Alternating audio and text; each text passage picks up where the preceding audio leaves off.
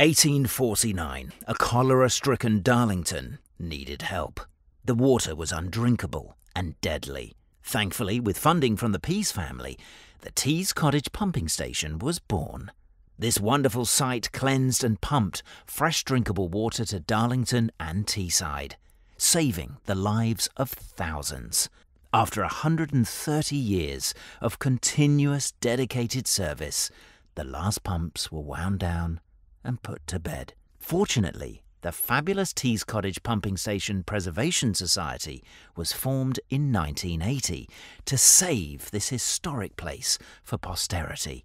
Due to their hard, dedicated work, the station is still open in 2024 for the public to enjoy and marvel at, thrilling the hundreds of visitors they get every year. In this film, our host, James Evans, who himself has been a volunteer since he was 9 in 2016, will show you around this historic site, but through the eyes of the volunteers.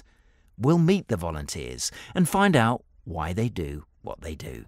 Come aboard for a steam-packed journey as we explore Tees Cottage Pumping Station, 175 years and counting.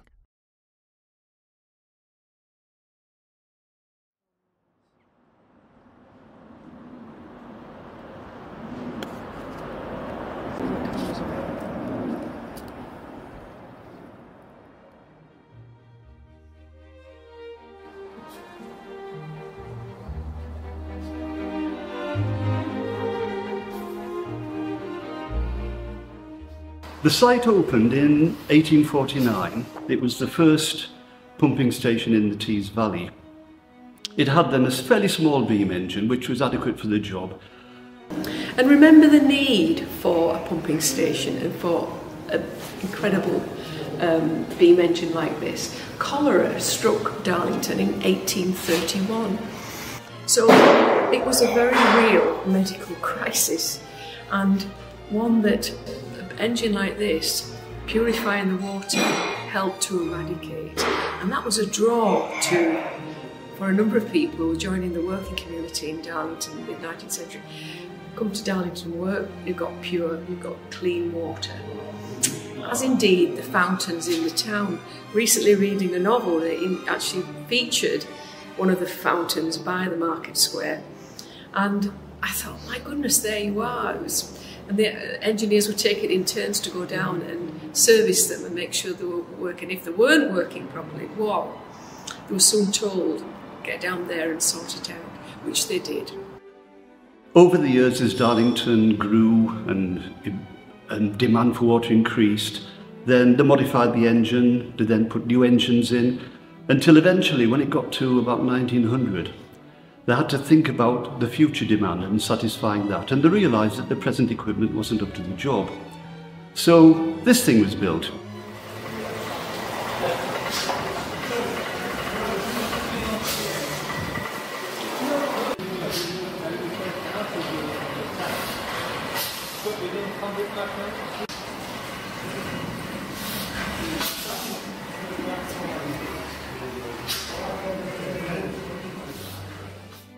Along with a new set of boilers.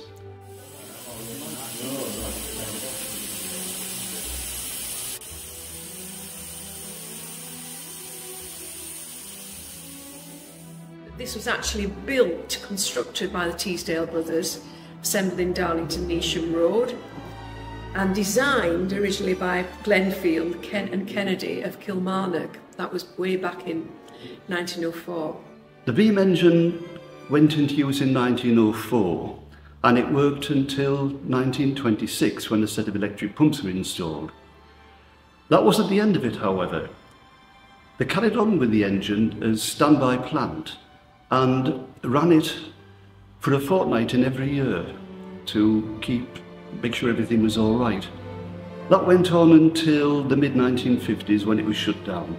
In 1975, it was run again to commemorate the 150th anniversary of the Stockton and Darlington Railway. Then, I suspect, they thought it would never run again. Then we came along. We spent lots of time taking barrel load of soot out of the boiler, cleaning the engine, oiling it, adjusting things. And it ran again in, I think it was November 1981. I joined in January 1982 when they ran it again. And it's run reliably 4 or 5 times a year ever since. Well, almost reliably.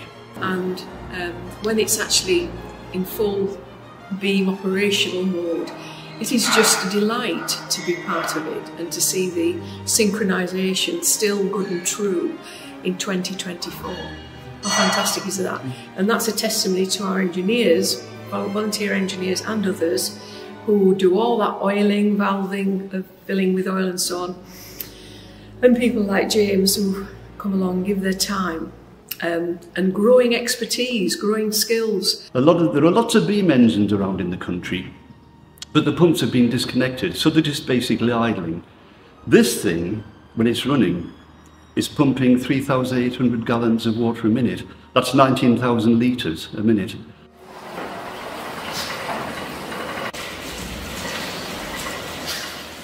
The water goes into the filter beds outside and then tails off back into the river. But the engine is doing a fair bit of work. The second thing is, it was one of the last beam engines to be built in this country. Now, they could have put in a gas engine, they could have put in a set of electric pumps, and yet they went for a beam engine.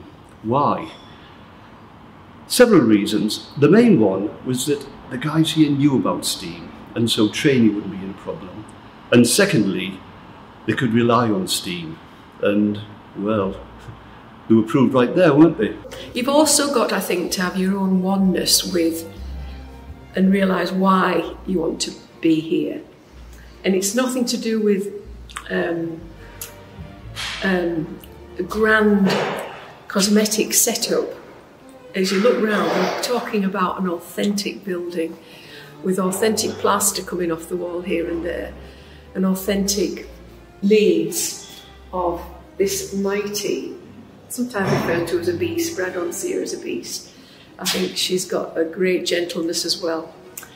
The one particular councillor was not very happy with the situation and said, well, if you're going to put a beam engine in, it's got to be state of the art.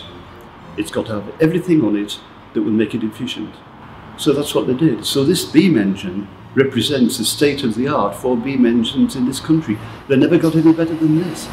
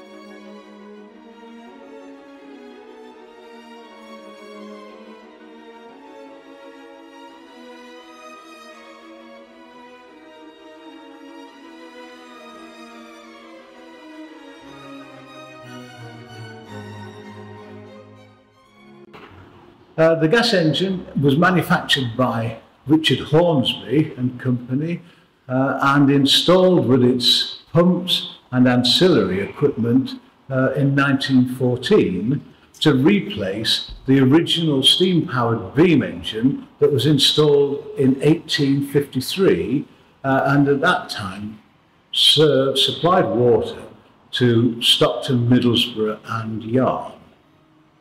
In addition to all of the equipment, because the Tees Cottage was such a long way out of the town of Darlington in those days, there was no mains gas supply.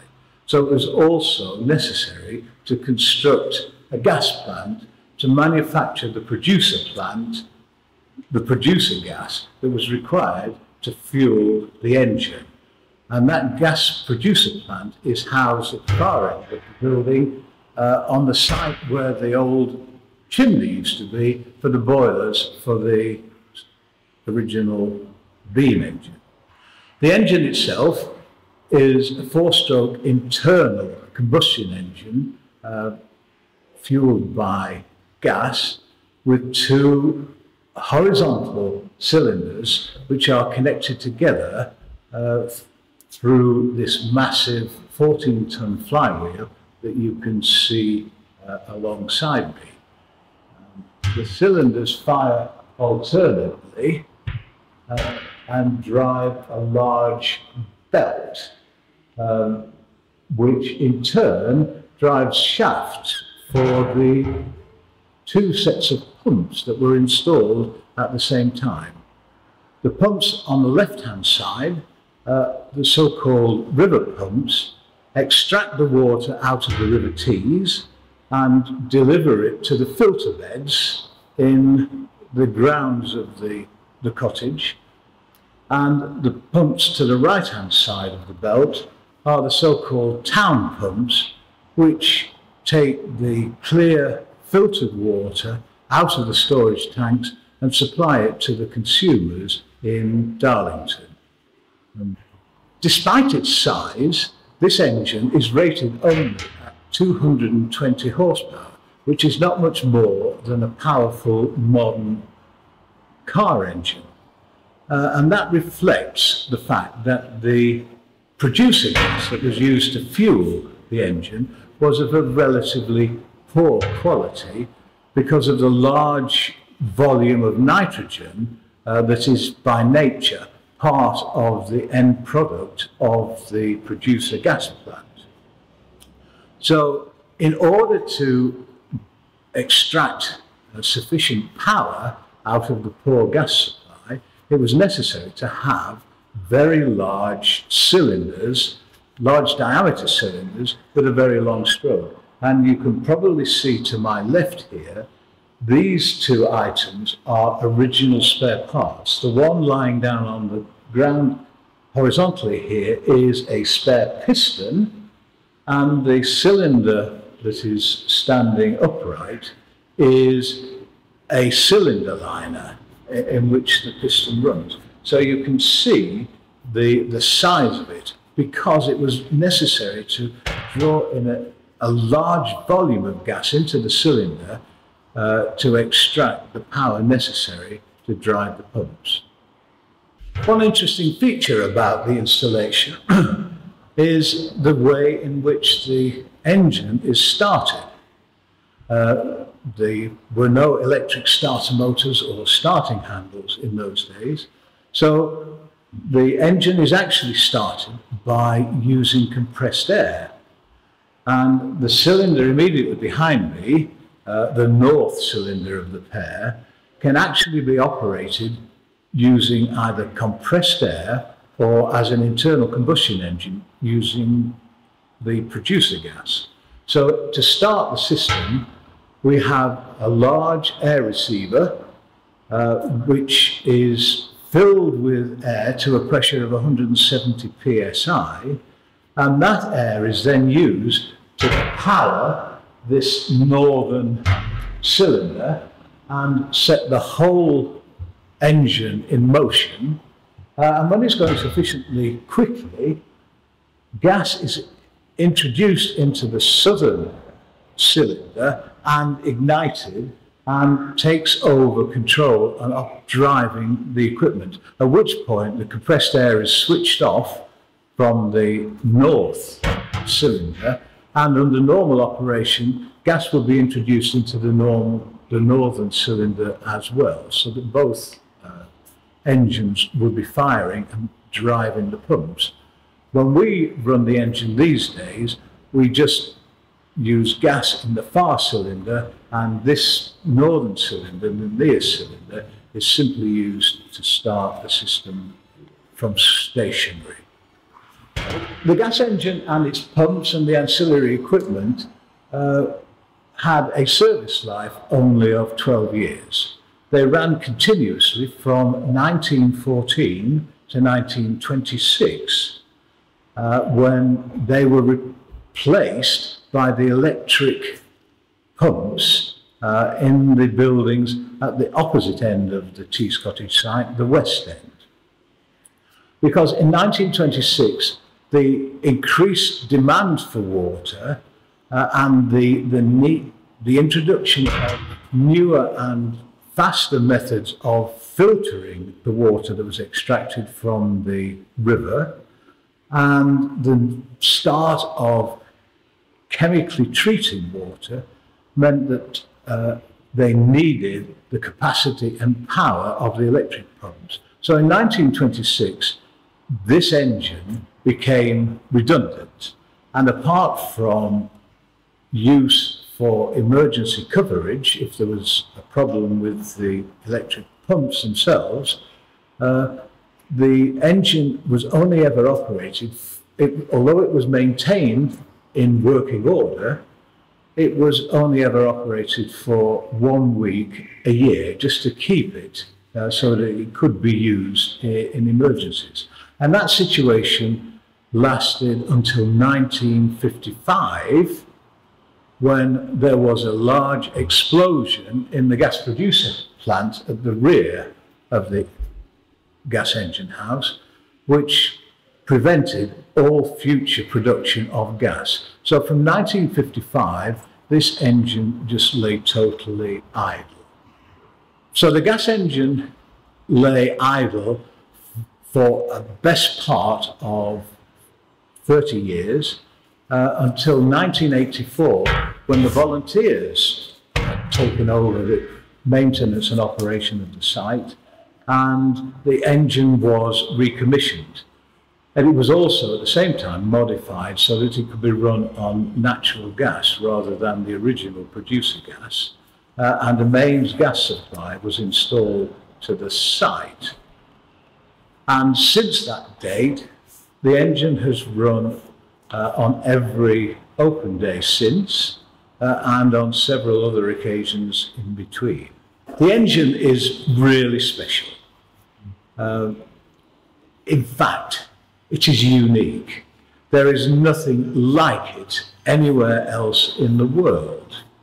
Not only because, I mean, there were thousands of these machines built in Britain and exported all over the world to drive factory equipment, power stations, pumping stations, but none of them survive, and none of them in working order. So not only is it just because this engine still operates, but it still operates in its original location.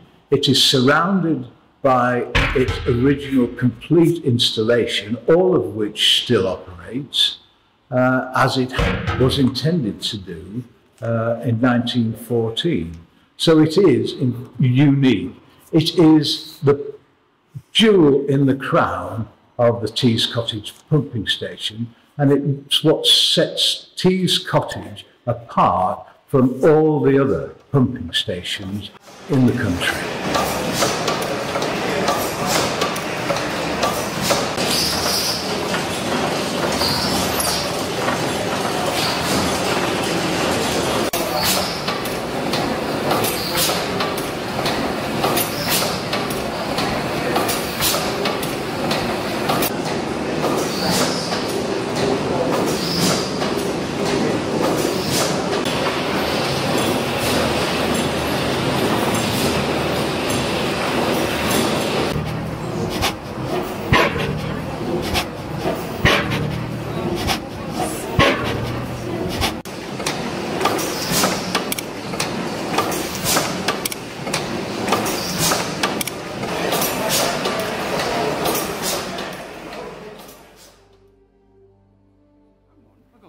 I've got to the back there. Yeah. And Yeah. But what's the luminary do?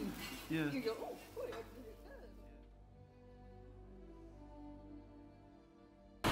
When I was a lad, these things were all over the place. If ever you wanted steam, be it a factory, a coal mine, a steelworks, textile mill, this was the kit that did the job. Very simple, reliable, solid. Yeah. These boilers supply the steam that runs the beam engine. Running the boiler is quite a complex art actually. The boiler person, you've got three things to think about. You've got steam, you've got water and you've got fire, and it's a balancing job keeping all these together. Let's look at the water first. As the beam engine uses steam, the water level in the boiler will drop, and the water level is shown on these side glasses here. We've got half a glass of water at the moment. When the water level drops, we put on a feed pump, which then brings the water level back up. That's it. Keep it going, give it a bit more. So that keeps the water right. The second thing is the fire. You've got to keep a bright fire, and you do that by the thickness of the fire bed and the amount of air that's going through the fire. Now the amount of air is controlled by the dampers. The wider the damper is open, the brighter the fires burn. But then there's also, where does the air go? And you have two types of air, primary air and secondary air. The primary air goes through the air door here, through the bed of the fire, burns the coal. The secondary air comes in through these doors here, and that burns the volatiles. And by careful adjustment of the primary air and the secondary air, you keep the smoke down. Smoke shows inefficient burning. If you make smoke, that's unburnt coal, and any engine man will tell you smoke does not make steam.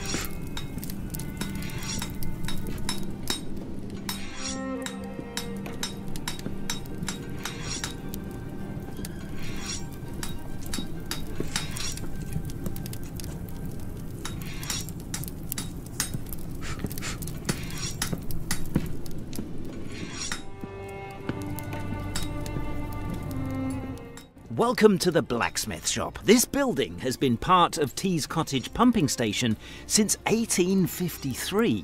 Come inside and you'll step back in time to the Victorian era and experience a blacksmith's life. There's nothing quite like it. The loud clang of the hammer on the anvil, the roar of the fire, and the hiss of the metal quenching. Inside the smithy is the original 1853 bellows, which provide air to the furnace to increase temperature. The smithy is full of various period tools used by blacksmiths to make and repair items to keep the pumping engines running and to keep the site in good all-round condition. T's Cottage Pumping Station Preservation Society is now pleased to offer Blacksmith Experience Days.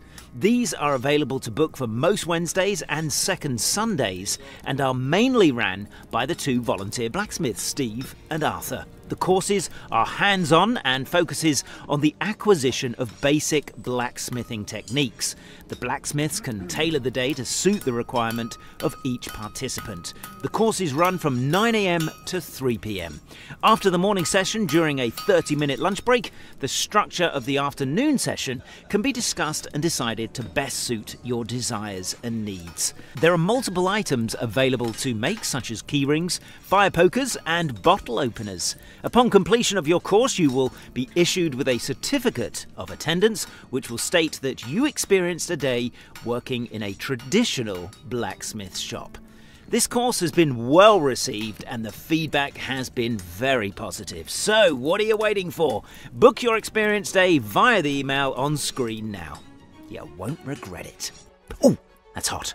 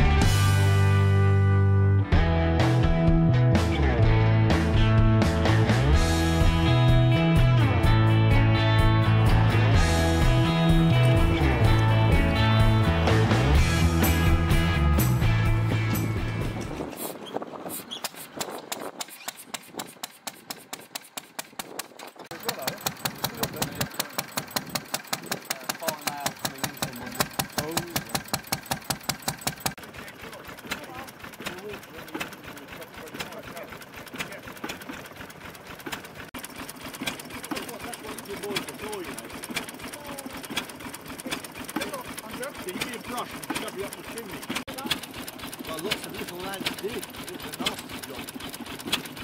Either that or when the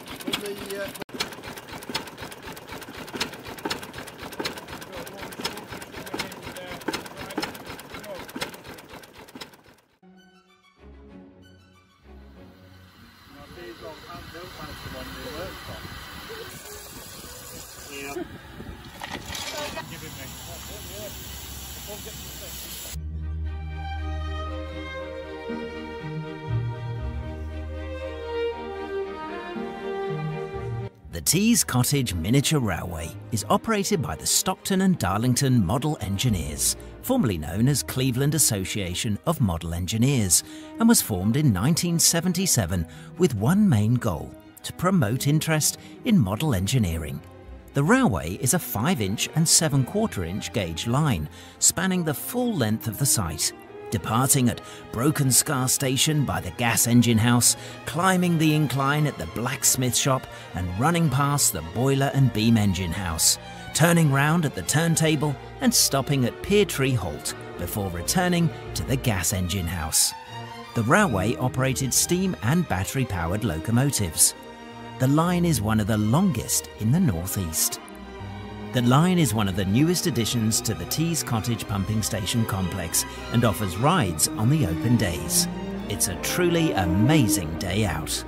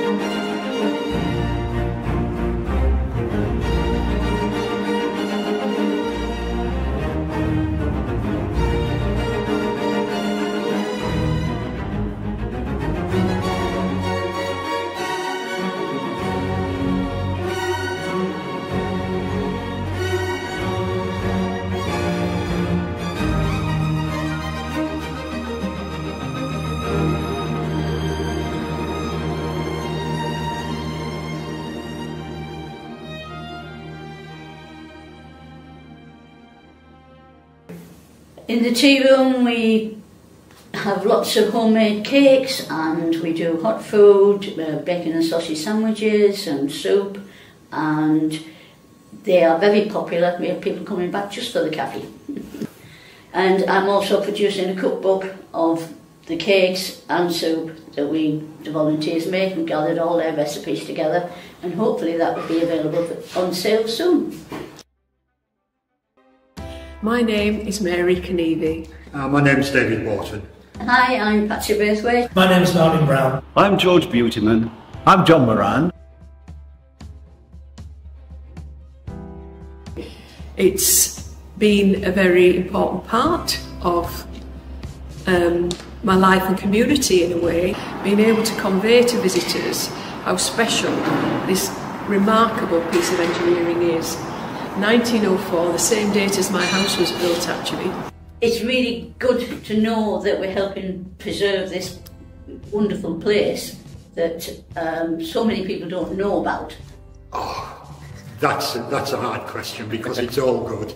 The comradeship, teamwork, the fact that when I first started here I was introduced to the team and I was accepted with open arms. I have no technical qualifications whatsoever. My background is admin and everybody is so willing to explain things. I'm learning every time I come. I'm learning something new and my technical skills have increased massively. Tees Cottage, it is a privilege to work here and be part of an amazing team of skilled people who enjoy doing largely what they did in their professional life and did so well. And they brought those skills to maintaining this exceptionally special piece of Darlington heritage. The best thing, well, for me, I'm a tinkerer. I've always enjoyed pulling things apart all through my life, and sometimes I've managed to put them back together again. This machine, there's always something to do on it. There's always something to oil or clean or adjust or repair, and so it satisfies the engineering side of me. And also, there's great satisfaction. Being an old engine, things go wrong with it, and something might happen that you've never seen before. Yeah, what's happened here? What's going on? And we get our thinking caps on and we all discuss it, and I'll say, you go and look at that, and you go and look at that, and I'll go and check this. And eventually you put it right and it runs again. And the feeling when you've done that is really great. And of course, you've learned something new. And with a steam engine, you never stop learning. There's always something new. The second reason is the social aspect of the job. We all work well together. We have good times. We go on social visits. We go on outings. And we get on very well socially. The third reason is dealing with the visitors. We met some very interesting people here. We have very good talks with them. We explain things, discuss things, and it's great to see them leaving at night, knowing that you've really made them or helped them to enjoy their day. And that's very satisfying as well. So there are several reasons why I enjoy working with you. Hi everyone, Vicky Cairns here, Partnerships Consultant at Northumbrian Water Group. I have the privilege of working really closely with the amazing team of volunteers here at Tees Cottage Pumping Station, who help us to preserve this beautiful heritage site in Darlington. We're really, really proud of our heritage site and our long-standing partnership with the volunteers. We've been working together for years and years and years. We're also really, really excited to celebrate this site's special anniversary milestone, and I'd like to say a big thank you to the amazing team of volunteers. The message to the volunteers is maintain the good team spirit that we've got. We've got now, help each other, don't get locked away into particularly small areas. We all work together. We appreciate what to do, but bear in mind as well that we're all just volunteers. None of us are getting paid, so we're doing this for our spare time. Much appreciate that all the volunteers are putting the effort in from their spare time, and I hope that they enjoy it, because if they don't enjoy it, they won't come again. And we rely on the volunteers to keep this place ticking away.